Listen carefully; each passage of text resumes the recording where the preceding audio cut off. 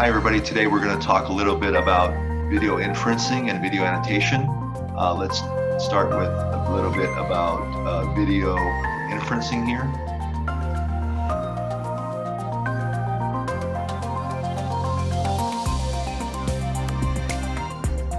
So as you can see, it's tracking these people, women wearing jacket, women with black clothing and so forth. You can pause it at any time and go to that exact frame where it detects those people. And this is part of the JSON response as well, with the accuracy rates and also the exact coordinates of that particular asset. So let's try another one here. These are people riding horses on a street. So similarly, we're able to go to these seconds, and this is per second. You can also do it per half second, per 1/5 of a second, and so forth. So how do you get to this point? That's really the question. How do you get to a point where it's inferencing at this granularity? So here I've uploaded a video of some runners, and we're going to do a video annotation on this.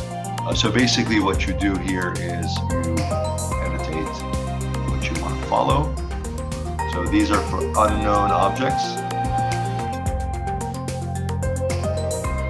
You don't know who these are or what they are yet.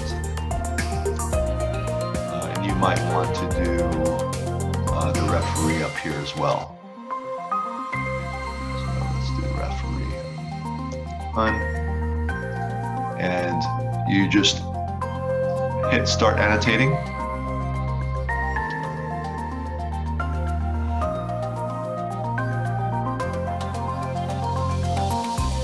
And it will follow those unknown objects now that it knows it throughout the video. And you can see on the left here, it's collecting images for the data set for that particular person or asset. So now it's doing runner 2.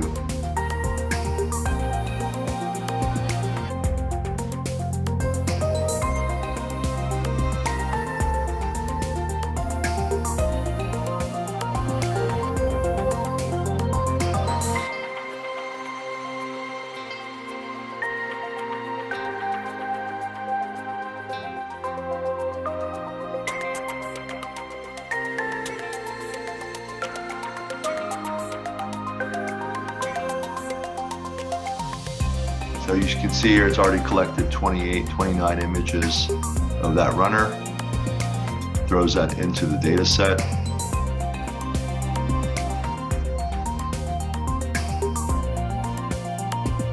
And now it's doing runner 1.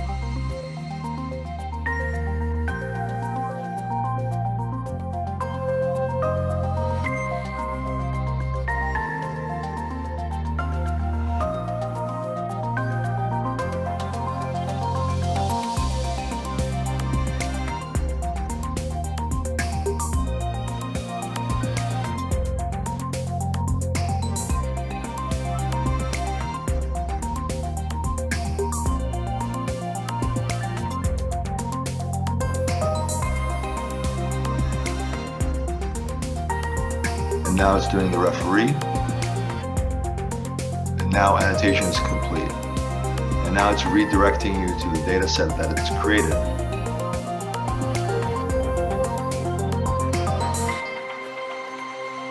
And here's the data set.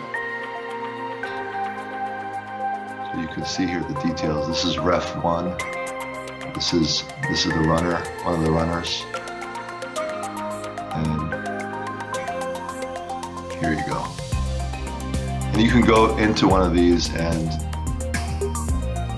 actually change the